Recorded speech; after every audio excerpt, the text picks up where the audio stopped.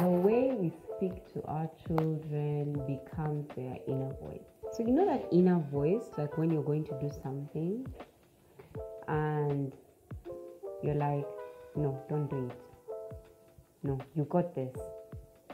No, you'll try it another time. Are you sure?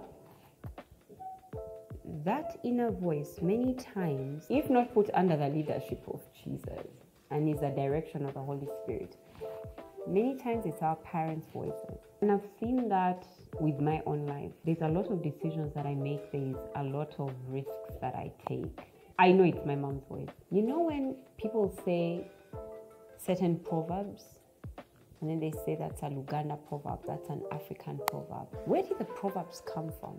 It came from the father and the mother saying certain things. And then those things that they said, which were like proverbs, then started to direct people's way of life. So the way you speak to your child becomes their inner voice. What you say to them remains with them, inside them. They even have no idea that it does. If my children could hear the word of God in the way I speak with them, can I use scripture so that the scripture becomes their inner voice? So when you think about it, what we'll be doing, that's what it means when the Bible says that, you know, get my words and tie them on yourselves. Teach it to your children as they sleep, as they wake up, as they go.